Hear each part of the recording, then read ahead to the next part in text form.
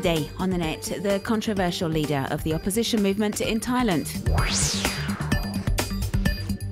Some racist graffiti sets the American Twitter sphere abuzz. And a video documenting the first weeks in the life of a giant panda cub.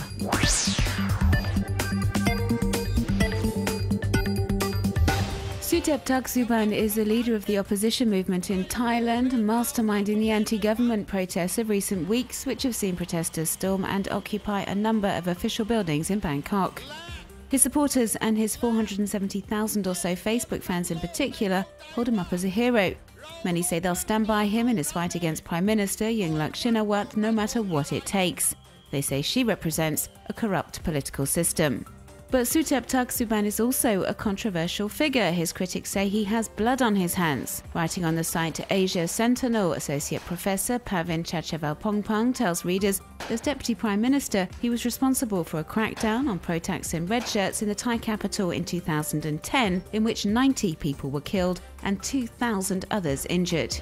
Social networkers are saying the opposition leader is hardly in a position to talk about ethics in Thai politics.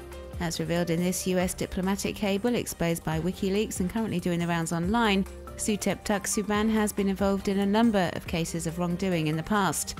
But these scandals don't appear to be stopping him from depicting himself as a figurehead in the fight against corruption.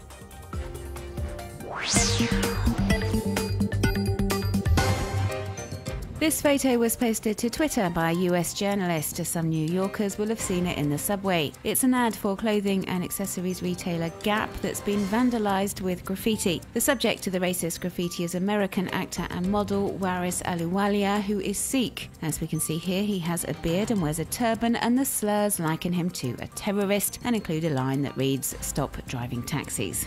Gap soon responded to the act of vandalism via social networks, publishing the original poster on its Twitter account. Web users have since been inspired to share similar shows of solidarity for the Indian-American actor, model and designer. They've been posting under the hashtag #MakeLove, which is the name of Gap's advertising campaign. They've also hailed Gap for its prompt action and response to the graffiti, praising the brand for its commitment to combating racism. The campaign is proving particularly popular with members of the Sikh community, who have even set up a Facebook page since the incident, acknowledging and thanking Gap for its support. American Sikhs are also using the platform to share their stories of the discrimination they face on a daily basis, to help raise awareness of this growing societal problem.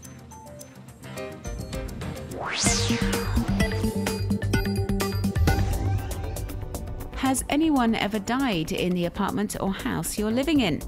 American web users can answer that very question by visiting the site deadinhouse.com, which collates obituaries with additional data published by the media or estate agents to provide this information, which could well impact the value of a property.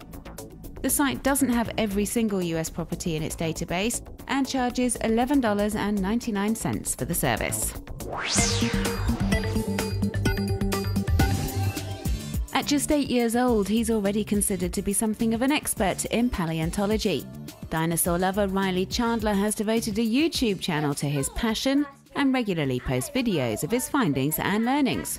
Short clips in which the American schoolboy explains the differences between herbivores and carnivores, for example. Dubbed Dino Boy, he's starting to make a name for himself in the US.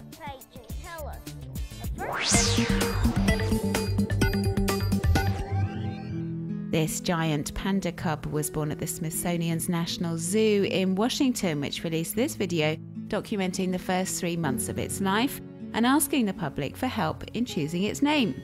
Votes have been counted, and in keeping with Chinese tradition, the cub will receive its name 100 days after birth.